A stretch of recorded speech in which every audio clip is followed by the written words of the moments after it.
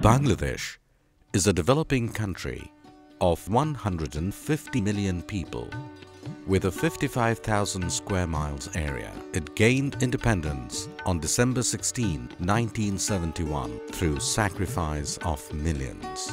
The country has made impressive gains since its independence: reduction in population growth rate, child and maternal mortality, increase in life expectancy and enrollment of children at primary levels, growth of garment sector, empowerment of women, etc. are some examples. However, challenges exist in terms of governance, political patronage, and unequal distribution of resources. In 2002, Manusher Jonno started as a project of care with support of DFID and later became an independent organization as Manusher Jonno Foundation.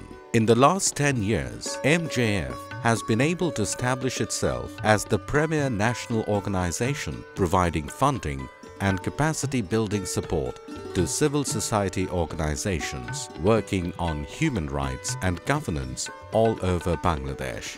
Presently, it is funded by UK Aid and the Royal Norwegian Embassy. Till date, MJF has partnered with over 200 organizations, and presently the number is 106.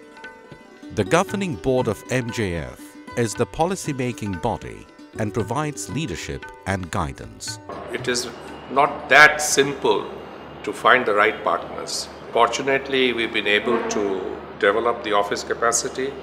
We now have over 60 personnel working in Manusher Jonno Foundation who are doing a remarkable job. জনগণের ক্ষমতা বৃদ্ধি করে তারা নিজেই যেন তাদের যে entitlement বা তাদের যে প্রয়োজনীয় বেসিক সার্ভিসেস এটা ডিমান্ড যেন করতে পারে, এটাই হলো আমাদের মূল কাজ। আর অপরদিকে যেটা আমরা বলি সাপ্লাই সাইড যেন উদ্যোগী হয়ে এই জনগণের এই দাবির প্রতি রেসপন্সিভ হতে পারে। আমরা বেসরকারি সংগঠনদেরকে আর্থিক এবং দক্ষতা বৃদ্ধি সহায়তা দিয়ে থাকি। Targeting the most vulnerable and marginalized population, MJF provides support to partner organizations in 4 thematic areas: rights of marginalized people in Chittagong Hill Tracts, combating violence against women, protection of working children and vulnerable workers, ensuring responsiveness of public institutions. The marginalized target population include persons with disability, sex workers, transgender, untouchables, ethnic minority, landless, and those living in hard-to-reach areas. The main objective of this program is to build capacity of poor and marginalized people for creating demand to ensure better public services and their dignity. So far, 12,000 families received around 10,300 acres of Khash land, the monetary value of which is about 3,100 million dhaka. Approximately 43,600 marginalized, discriminated people got services from public and private hospitals. Special quota is allocated in government services and public education institutes for the untouchable Dalit people. The allocation for them is doubled in this annual budget. People living in the CHT are deprived of basic services. MJF Supported Partners Program resulted in 11,000 indigenous students studying in their mother tongue in 300 remote areas, 20,000 extreme poor people receiving food support during lean seasons through 40 rice banks. The main objective of Combating Violence Against Women program is to change existing attitude of society towards women and reduce violence. মানুষের জন্য foundation আলোকিত একটা প্রকল্প আছে, ওটা কিন্তু বর্তমানে গাজীপুর পৌরসভার মধ্যে একটা ভাগের মতন দাঁড়ানো আছে। একটা স্লোগান হইছে যে বর্তমান বৌমারার যুগ নাই। This program has successfully stopped 27,500 early marriages and 4,000 dowries. 60,000 women received social safety net benefits. MJF and its partners played active role in drafting and enactment of Domestic Violence Act. protection of working children and vulnerable workers, is focused on withdrawing children from hazardous occupation and ensure safe working environment for workers. Partner organizations also work with informal sector workers such as chatal, domestic workers and migrant workers.